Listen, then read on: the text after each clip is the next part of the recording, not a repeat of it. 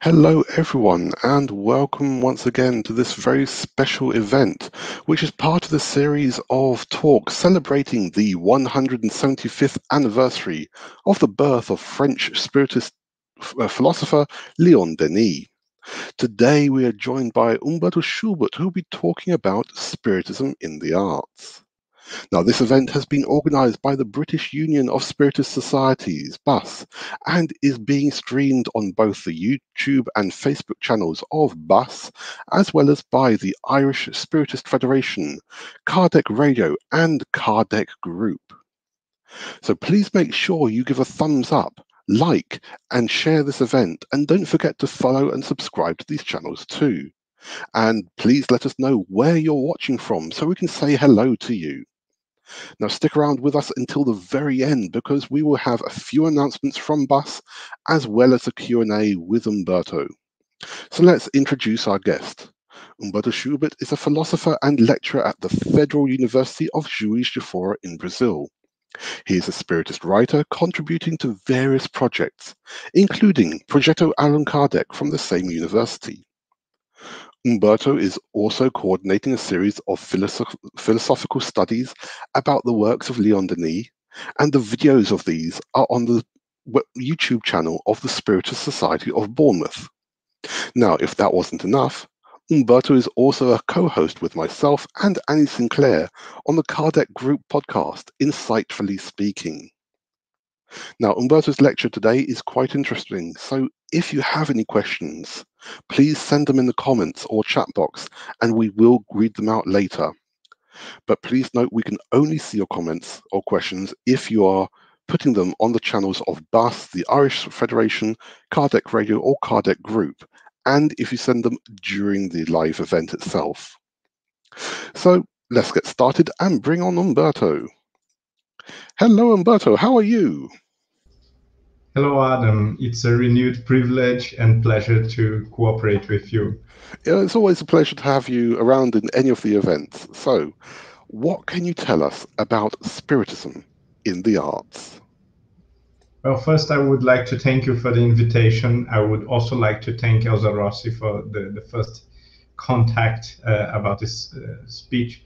And I would like to emphasize that Léon Denis is one of the greatest authors in the field of Spiritist philosophy, also one of the first great authors, and even outside the reach of Spiritist philosophy, he was in his own time a very influential author and thinker and speaker in the sense of the moral solace and support to those who lost the entire families in the First World War or in pandemic crisis in the early 20th century.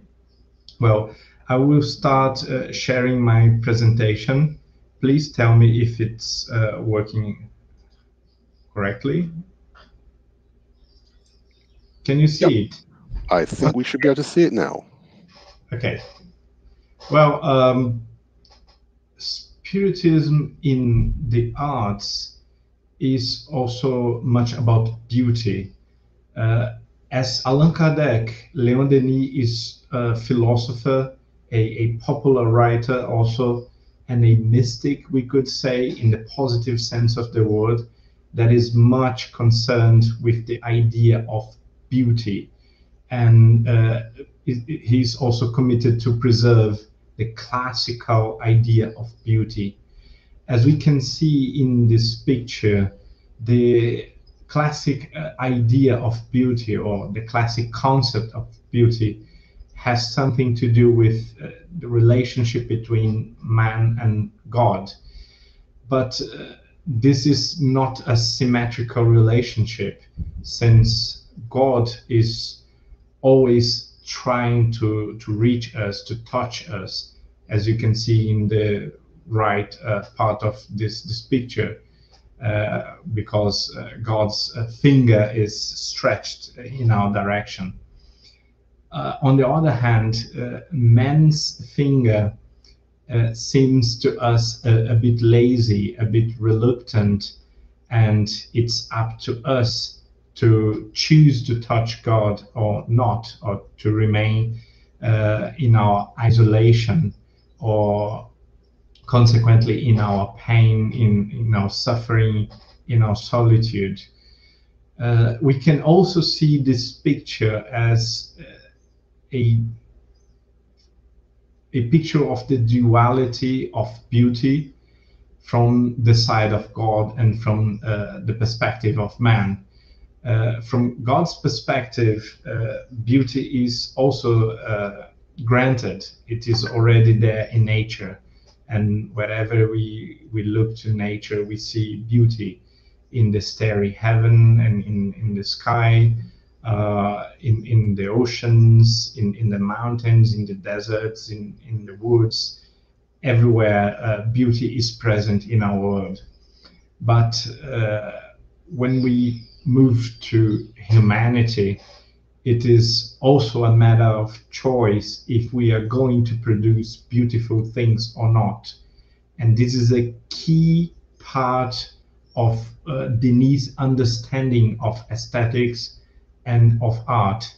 Art is an act of freedom, and it is to some extent dependent on the will of the man, which is not as stable and as universal as the will of God. So we could say that human art can always choose to be beautiful and to reflect divinity or not. It can also choose to remain in the realm of animal concerns or basic social concerns, or in the realm of political acts, or even we can also choose to make absolutely no art at all. It is also in our choice. Well, to understand the classical concept of beauty, it is mandatory to come back to Plato. Plato was the creator of the classical concept as a concept, but he pretty much gathered some preconceptions of the Greek civilization of that time. For Plato, as we may know, beauty is a form of apprehension of the good. Plato speaks much about the good more than about beauty, but when he speaks about beauty, he shows to us a sort of reverence, a sort of worship to the idea of beauty, as beauty was one of the divine attributes, as it was part of what we call God or the sacred. So it is something that we cannot remove from our lives and from our culture without immediately suffering huge consequences, huge negative consequences, because beauty is also the best part of us, the best part of our souls. And in the Phaedrus, for example, Plato said that the souls that are morally superior, they are more perfect in themselves, they are used to, or they are familiar to the gods, or the sphere of the divine. And because of that, moral or wise souls or persons, they are used to the constant contemplation of the divine things, and this constant contemplation also enlightens and embellishes or improves the beauty in their souls, in themselves. So we do not admire bad things for Plato, and this also means we do not praise, we never praise inadequacy, irrationality, disorder, and chaos. A very good example of that is waste. Plato here and there gives this example. It's a recurrent example, as in the text Parmenides, for example. Plato says, well, waste is the ultimate form of ugliness because it has no purpose, it has no specific form. It is actually the fragmentation and the brick of form. And from a beautiful apple, or from a beautiful tree, or from a beautiful vase, we after destruction we come to, as a result, we come to a sort of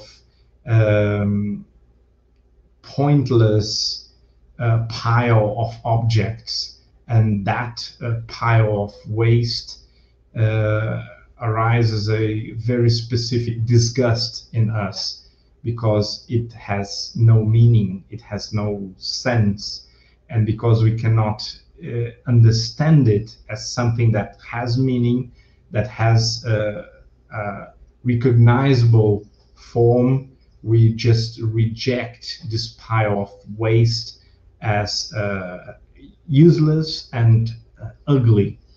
There is no good in waste, so to say.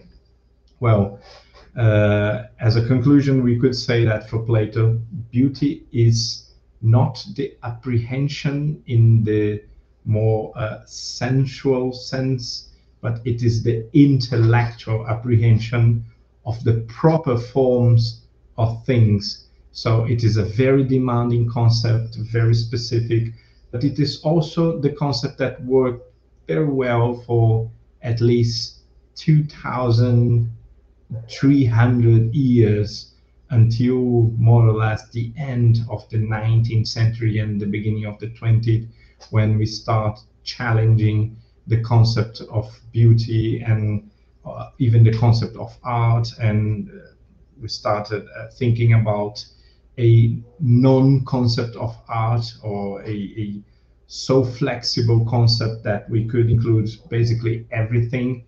And it turned out very badly. It didn't turn out well, because we ended up with no reference and no criteria, and many of us can very quickly realize that in some artistic presentations of our days, we have completely pointless, random, and definitively ugly objects that people try to present as art, and expect us to pay an indecent amount of money for them.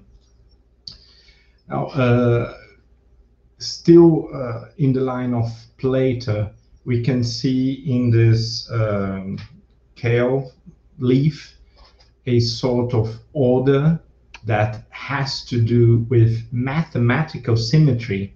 It is not perfect symmetry, but symmetry is pretty much there. It's possible to visualize some balance and some sort of correspondence from one side to the other. And this is not only a matter of good engineering, but it is also a way to capture and to represent in one picture the idea of order, the idea of organization, of intrinsic driving forces that are in themselves organized, and we could even say with Plato, rational, because it's rational, because it's ordered, or because it's balanced in harmony. We immediately identify this leaf as beautiful. Now, when we see a rotten or destroyed leaf of the same plant, we are seeing the same material, the basic molecular and even cellular components of that leaf, but because symmetry is not there anymore, we do not see that as beautiful anymore.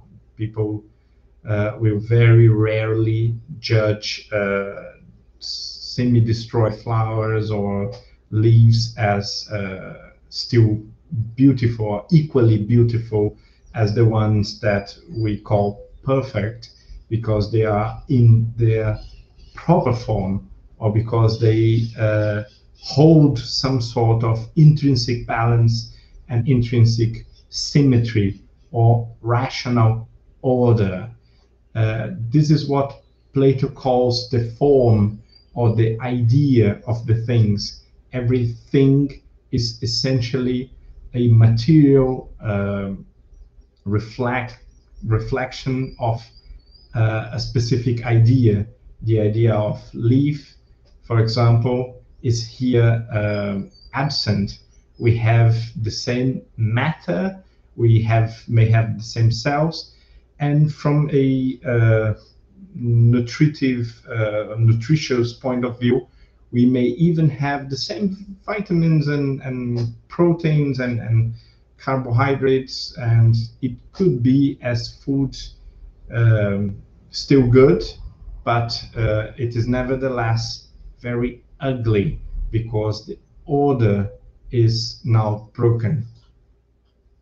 Well, this tells us a lot about the physical idea of beauty, but not so much about moral beauty, spiritual beauty, or even the more subtle beauty of works of art that include human relationships and human dramas.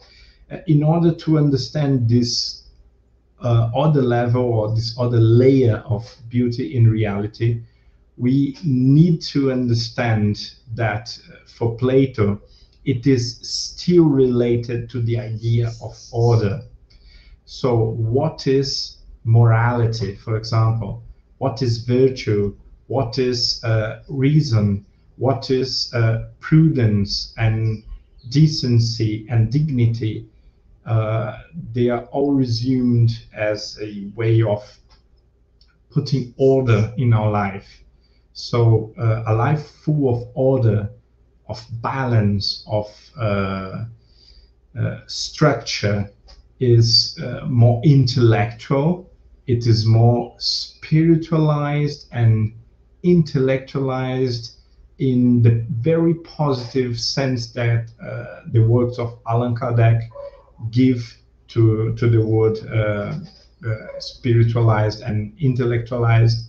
And one of the main tasks of the spirits on earth, and I'm not talking about deceased spirits, I'm talking about us as incarnated spiritual agents. One of our main tasks is to improve this world towards perfection of the forms, toward the intellectualization of matter, to give order and to structure matter as best as possible.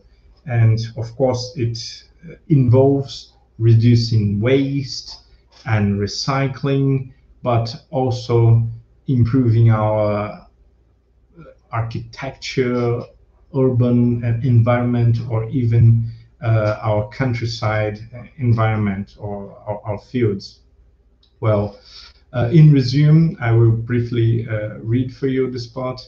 Blaso taught that the intellect or the spirit is permanent, while material forms are transitory, evanescent. They just fade away.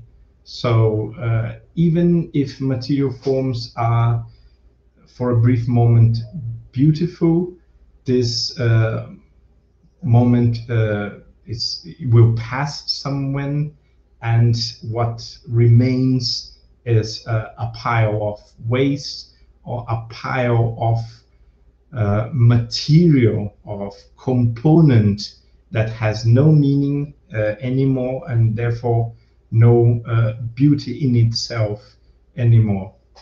Well, material forms and physical beauty, including the beauty of people or animals are destined to vanish, while wisdom, virtue, moral good, moral excellence, competence, we could also say, never fade away. If we possess spiritual beauty, it remains with us throughout life and after.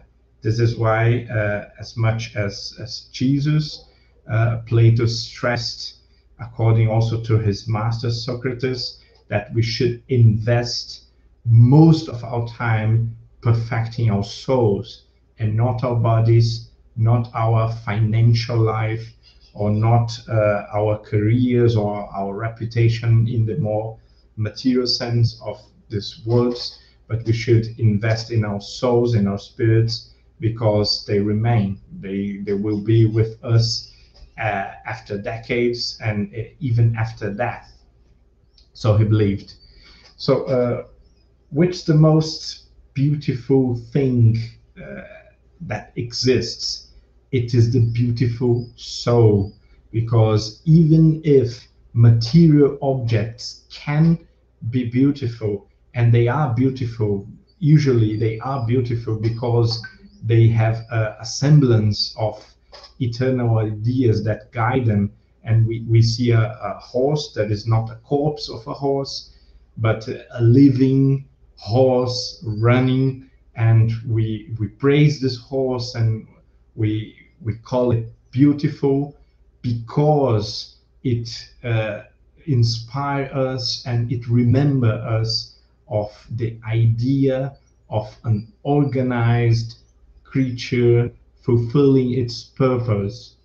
But when we remove the soul of the horse or the form of the horse, the matter, the flesh that constitutes it will very quickly disappear in a very disformed and therefore ugly figure.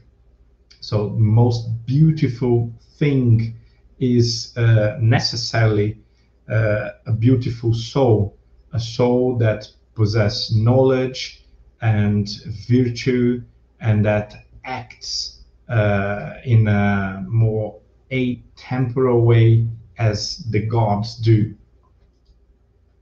Well, let us reflect about these pictures for a couple of seconds. We have here images that may make us smile. Very few people would cry seeing these pictures.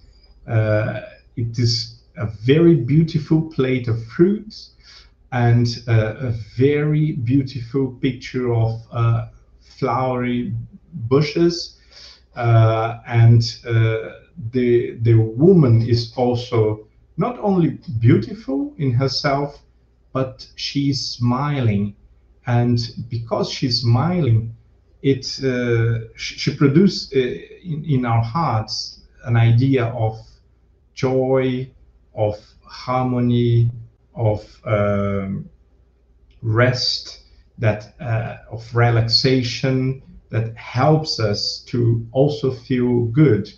Well, this is the very picture of physical or material beauty.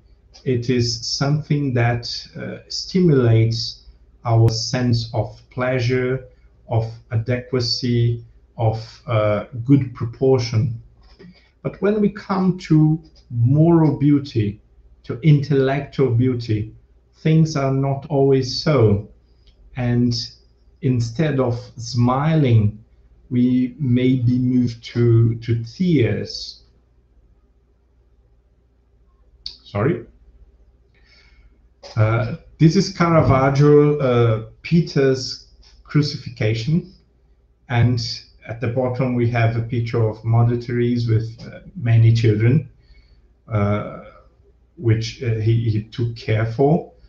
And these are not pictures that would usually produce in us or stimulate in us a smile, a sensation of joy in the ordinary sense of this word. but many people, after long contemplation of Caravaggio's bitter crucifixion, could actually drop some tears and feel sad. Or when we see these extraordinary human beings that care about others and act charitably to others, we are many times reflective, and we may even feel bad about ourselves, about how little we do for the others, how little we care about the others, about our own indifference or lack of empathy or lack of engagement. And maybe because of that, maybe just because it is something very deep, and the material, the concrete acts of love move a very deep part of our souls, maybe because of that we may cry. Now, Plato will say moral beauty is not always as joyful and as pleasant as physical beauty, but we also recognize in these more intense pictures a sort of sadness or drama that can produce a higher feeling, a higher idea, or a higher experience of beauty. Now, we are now in Easter, and it's very adequate to remember of crucifixion and the joyful moment of resurrection, of the encounter between Mary Magdalene and Jesus. And it is absolutely normal and even expected that it moves us to tears. When we come to another unmatched mind, paragon of reason and understanding and intelligence, Aristotle, we have a more evolutive or progressive concept of beauty, because for Aristotle also, beauty is the apprehension of the good, but not an essential apprehension of the good as for Plato, but the apprehension of the goodness that moves a thing forwards.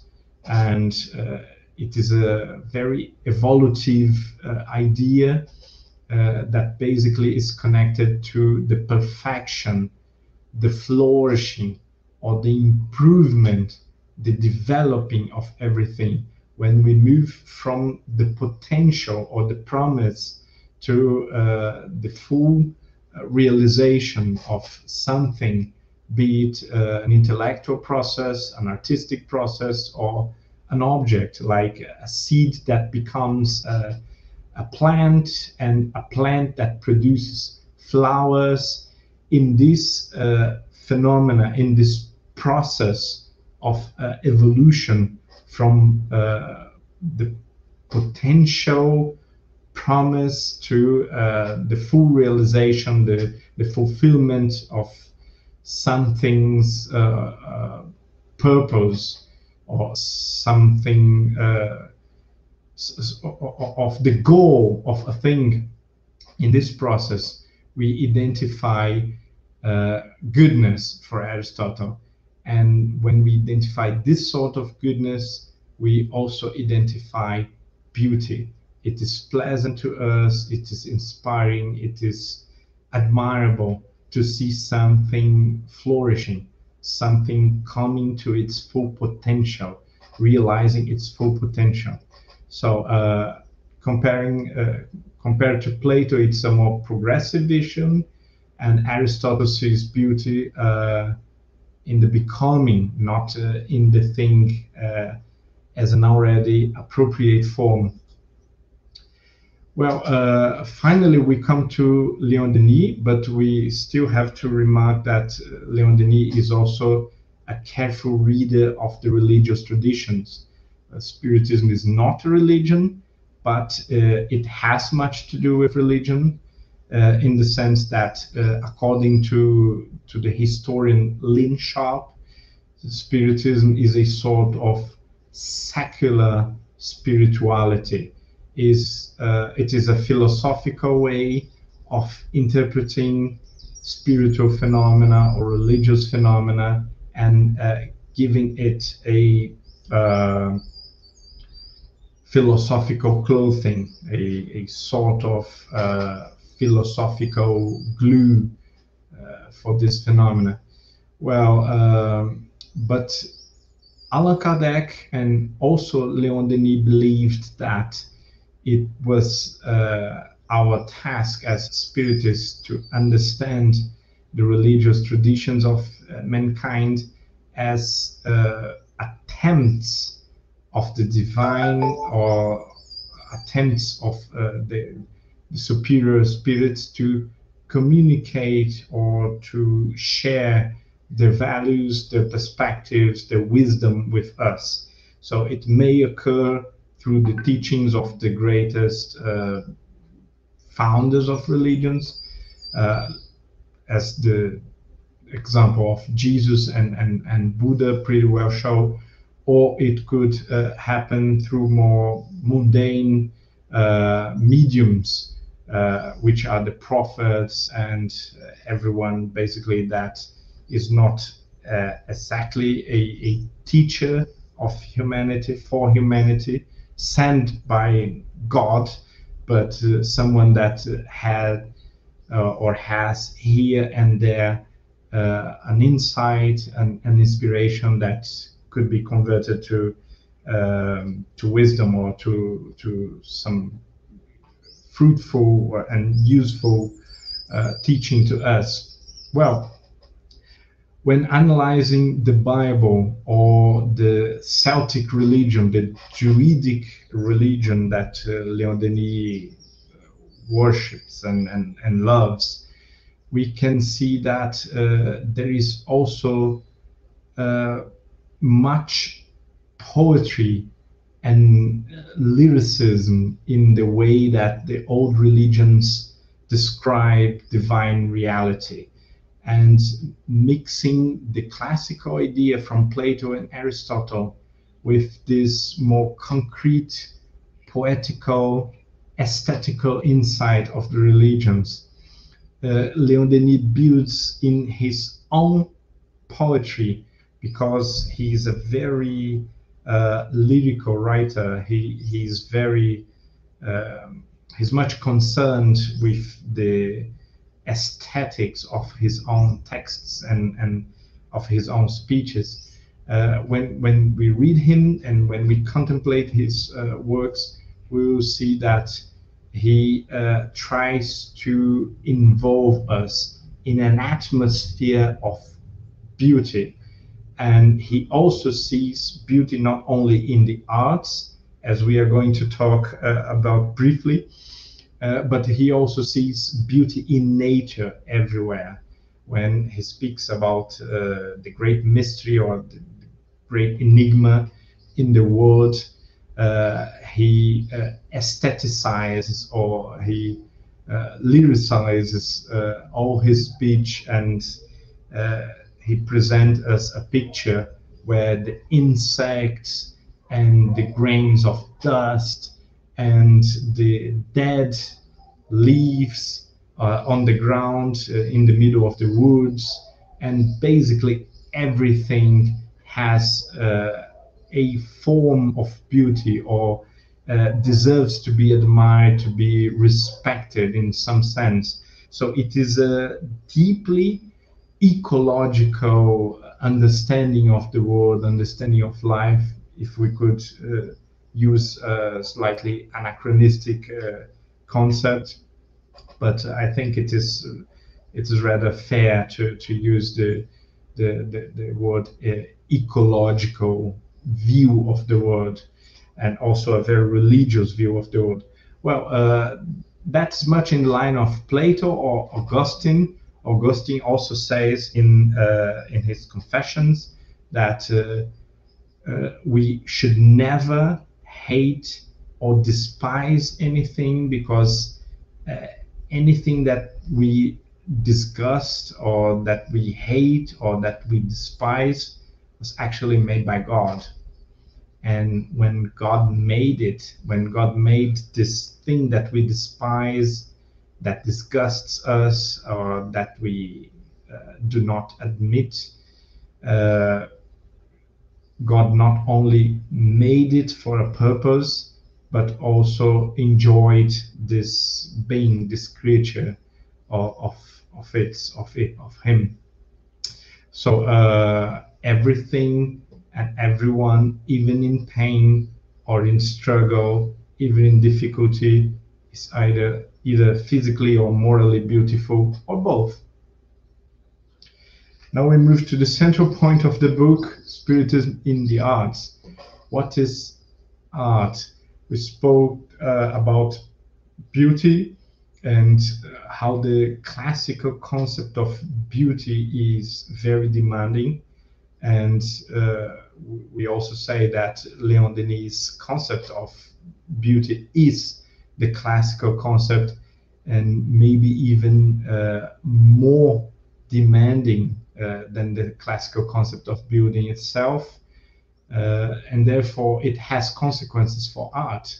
Léon Denis will not think that everything is art, very in contrary to modern artists, museums, presentations, and society in general.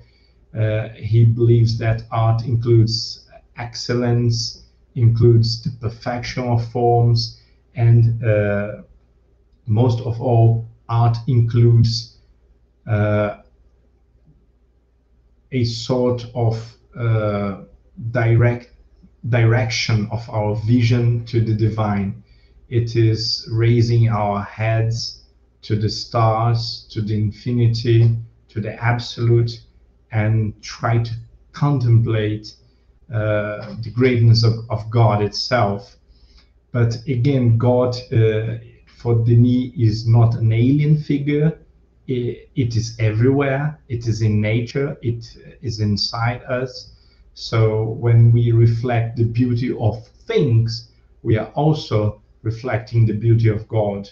We may depict that nature or human scenes, or we may speak about feelings and sentiments, or about very concrete social happenings, and it is all very fine, very well, because whenever we are envisioning reality, we are somehow also addressing the absolute cause of everything, or the primary cause of everything.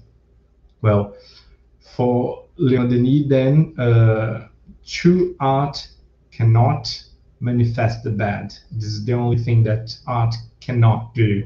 It cannot manifest the bad, nor can it come from a bad soul, someone that is disturbed or in inner struggles, or someone that is in conflict with others, can very hardly produce the higher works of art. We usually say, we like to say in a dramatized version of the history of the art, that artists are souls in conflict, and that endure many struggles and many pains. And that's true, but they are not as unbalanced and as disturbed as we may think, because art also involves technical excellence, which is pretty demanding. It's pretty demanding in terms of time and investment and patience, and it is impossible for a dysfunctional soul to invest a lot of energy and time and years of practice to perform technique in order to achieve excellence, for example. So the spiritual civilization, the one we are trying to build in Léon Denis' works, is characterized by the acknowledgement of God in all its forms and everywhere, the glory of God, its perfection, and the forms of art have to reflect this deeper reality in a spiritual civilization. The problem is, of course, we do not live in a spiritual civilization. We live in a material world. We live in a material society and a materialistic society, both in the physical and in the moral sense.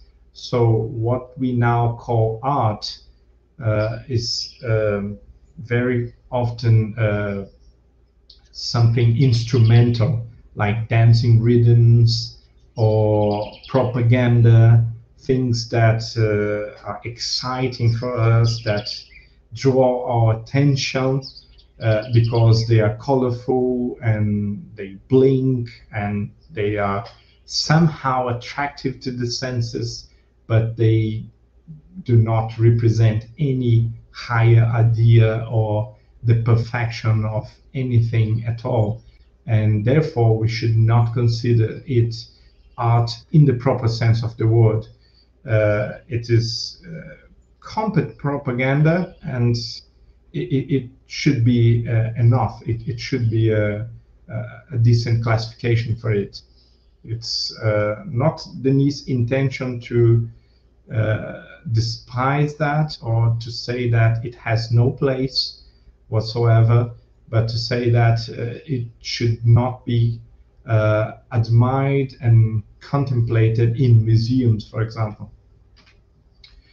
Now, what about the artist? What about the responsibility of the artist in face of all these pretty demanding tasks? Well, as children of God, we are all and everyone, we are all co-creators, capable of conceiving beings with a semblance of light, glory, and perfection. In order to fulfill such a higher purpose, however, the artist has to be in harmony with all the order of creation and infused by the light of the supreme source of creativity. The artist may not be enslaved by passions and inferior concerns. She or he may not be in conflict with others but remain righteous despite the struggles of life.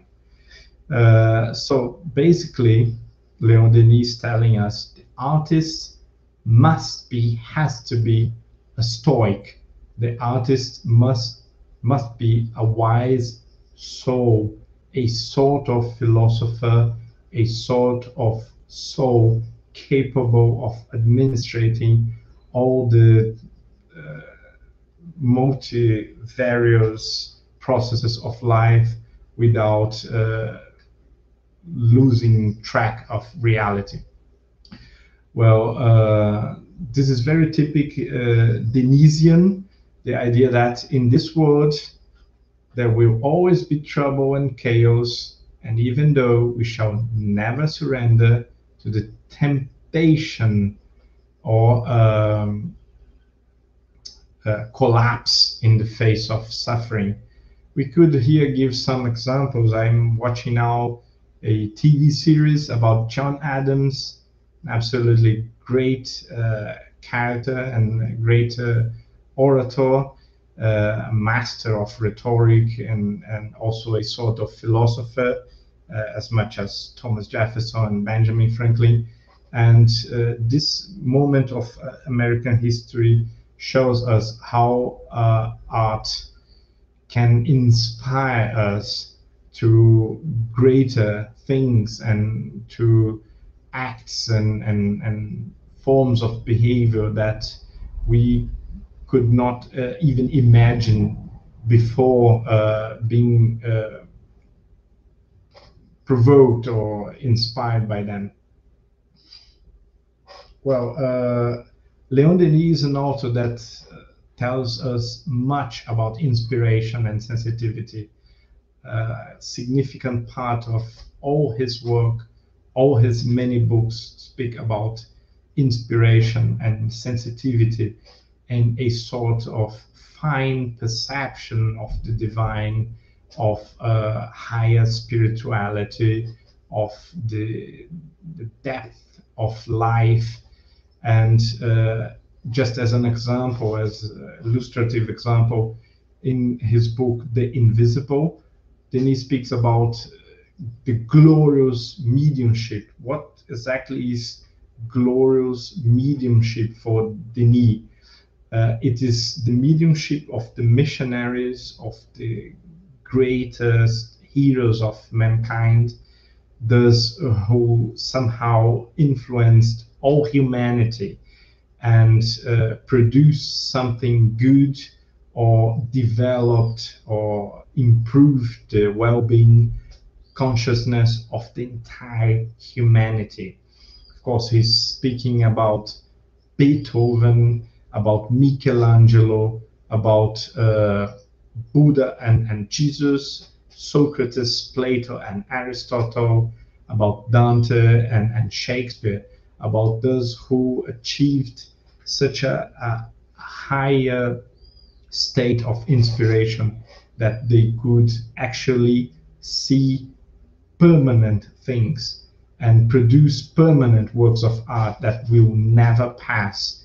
And after 300 years, we still praise Bach, Sebastian Bach's songs and music as a supreme form of art, maybe the highest form of music ever produced.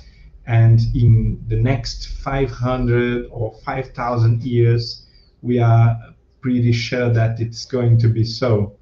As much as we admire and we praise Homer or Sophocles or Cicero or Dante, after thousands of years or hundreds of years, because they are not talking to the public, they are not talking to the time, they're talking to the immortal part in us, to our spirit. And so these works are immortal in a non-social sense of the word. As observed by the philosopher Immanuel Kant, who invested some of his time describing aesthetics and trying to explain aesthetics and the aesthetic feeling, art is a meeting point or a match point between nature and mind. It is always material. We always use tools and instruments, or we act upon material objects such as marble or canvas. But it is also subjective. It is a product of our minds, of our feelings, of our intentions. So it is a human way, a spiritual way to capture and reproduce in the material world what is essentially true. How should we behave in practice? How should spiritualists of all sorts or spiritists behave in the face of such very deep and very serious concepts of beauty and art? Well, we have to be more familiar with the greatest, a very good point to start. We should not believe that it is our task, it is our role to recreate artistic tradition or the history of the arts in a spiritist or in a spiritualist way. It is not so, because this greatest the greatest artists, they are not Christians or Muslim, they are not Hindu or atheists, they are very sensitive, inspired, wise souls communicating something divine, something eternal to us. So it is necessary to educate our generation to appreciate Homer and Dante, Shakespeare and Goethe, Beethoven and Michelangelo. We have to do this again. We have to uh, emphasize the best that humanity created, the best that humanity achieved, because it is the best way to awaken the soul to these eternal forms. Well, Léon Denis, therefore, does not recommend us to link uh, beauty and God only. He stressed that beauty is God, it is the appearance of God, and whoever sees beauty uh, anywhere is actually seeing the face of God or the light of God through that thing. Of course, some forms are more appropriate to allow this light of God to pass through them, and some forms are not that appropriate. But basically, it is a shift or a change in our own eyes, in our own hearts and souls, that will permit us to understand the world in a more aesthetical way and to see beauty everywhere. I would like to leave you with this part of the Ninth Symphony of Beethoven, when he reproducing Schiller's poem in musical form, uh, tells us, as we may remember, Freude, schöner Gotter Funken, Tochter aus Elysium. Joy, you beautiful sparkle of God, you beautiful divine sparkle, daughter of Elysium, daughter Elysiums, we enter you, or joy, drunk with fire or inebriated with fire, and we enter thus inebriated in the heavenly or in your heavenly sacredness. It is not without sense, without motive, that it is now considered the hymn of Europe. It is a very beautiful song, very beautiful poem that really inspire us, and an example of a form of art that draws our attention to the higher part of ourselves, the higher part of reality. It draws our attention to God and the divine. Thank you so much for your patience.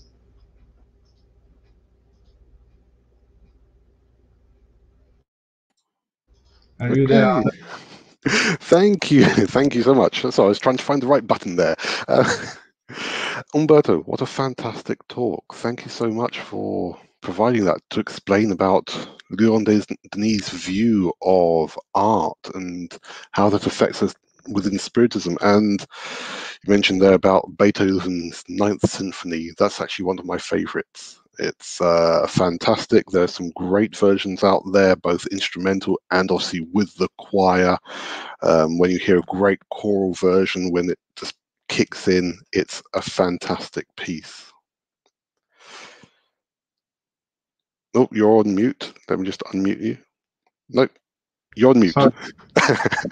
I actually planned to sing it, but in the last moment, I realized that it would be insanity. Well, I was going to come on singing it myself, but then I thought, no, perhaps not. So before we come to any questions, let's just go to some announcements on behalf of Bus. Let me just bring them up just for a moment. So there we go. So just on behalf of BUS, there's a couple of announcements to give. Coming up in April, on Sunday the 18th of April at 11 a.m, Joka Dalidoni will be talking about the Medium's book, celebrating 160 years of this fantastic piece of work from Allan Kardec. Next Thursday, on the 8th of April, there will also be another live part of the Spiritual Light series of talks with Charles Kempf, Elza Rossi, Nadia Giesis, and Steven Bertozzo, most of whom are watching with us today. Thank you for being with us. Another announcement is that every 2 weeks, for those of you who haven't seen this, the Spiritist Society of Bournemouth and the Poole Christian Spiritualist Church are hosting a series of talks looking at the psychological series of the spirit Joanna G. Angelis. You can easily go to their events on YouTube and Facebook, and they are really good events, so please tune in when you can. And another exciting thing is the next episode 2 of Kardec Group's podcast, Insightfully Speaking, will be launching very soon on YouTube, plus all the main podcast stations. Looking ahead to May, the next Léon Denis talk will be with Roberto Watanabe on Saturday, the 1st of May, where he'll be talking about the problem of love and destiny. And of course, on the 22nd of May, there will be the 8th British Congress on Medicine and Spirituality, Health for the Third Millennium, with Dr. Peter Fenwick, Alexandra Moreira, Tanya Stevanin, Natalie Tolber, Vanessa Anceloni, and Sonia Doy. And that is obviously created by AMI International, BUS, and the British Spiritist Medical Association. And you can get more information about all of these and other events from the BUS website and Facebook pages. So let's go to see who has been saying hello and what questions there are. So we want to say hello to lots of people. Elza, Val, Juliana, Miguel, Marcela, Mariana, Maria, Marquinhos, Leah, Elza Lee, Steven, Maria Claudia, Leandro, Antonio, Florenzo Anton, who's with us. Thank you for being with us. Edgier, our good friend over there. And hello to all those in London, Dublin, Oxford, Stockholm, Lithuania, Fortaleza, Bournemouth, everywhere around the UK, Brazil, and beyond. Thank you for being with us. So we do have a couple of questions here. We have one from Elza, who asks, art is one of the best ways to spread Spiritist philosophy teachings to youth. Why do most of the Spiritist institutions not prioritize these areas? Very good point, Elsa. I will give you my opinion, my humble opinion about this. I think that first, the primary problem is that we do not read Léon Denis anymore. This is a reality. It is something that we are trying to mend or to heal in the social aspect of the Spiritist movement. The fact that we do not read our classics anymore. If we did so, we would realize that art and beauty actually are central parts of our existence, of our spiritual lives, and therefore we cannot ignore it, and we cannot, in our events, as many leaders unfortunately do, consider this a sort of side dish to fill the gaps between more serious activities, which are, of course, speeches. I'm talking about the speeches. We are pretty speech-centered, and we are pretty much focused on the idea of understanding, of clarification, or even inspiration through words, but not so much in an artistic way. Well, on the other hand, we could also see that we have the art of oratory in the Spiritist movement quite a lot, and it is quite present in our reality.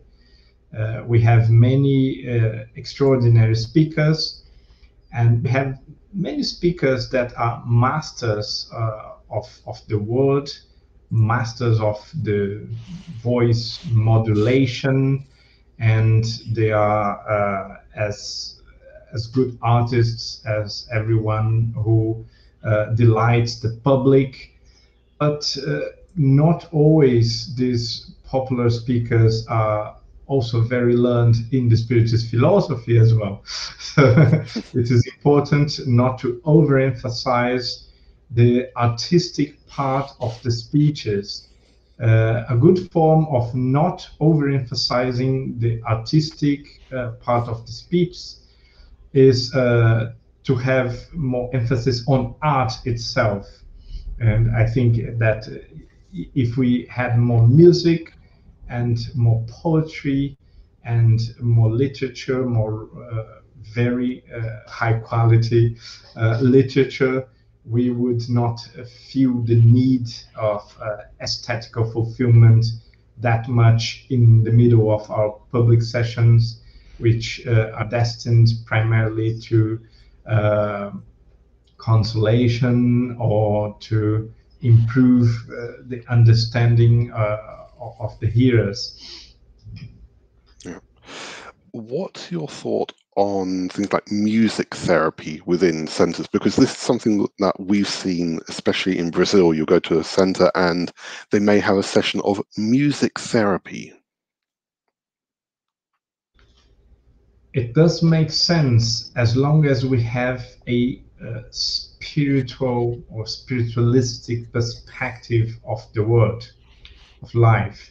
So it would make less sense if we think, as many artists and many people nowadays believe, that art is a random invention of human creativity, and you can pretty much make up everything, and there is no more criteria for beauty than taste, and taste is random or culturally, subjectively, relative, and so on and so on. It's pretty much the materialistic perspective about art and beauty. Now, if we have standard and permanent standards and permanent values that guide the criteria of beauty and art, then we can separate and discern good art from bad art. It is not actually so hard to do. It's something that we do almost instinctively if we are not corrupted by these relativistic ideas about art as just everything that you want to do. And once we understand, or once we at least believe that there is intrinsic good in beauty and in art, it makes a lot of sense to link this intrinsic value, this intrinsic good, or this intrinsic virtue to pretty much any other virtue or value, including health or mental health or well-being in general, or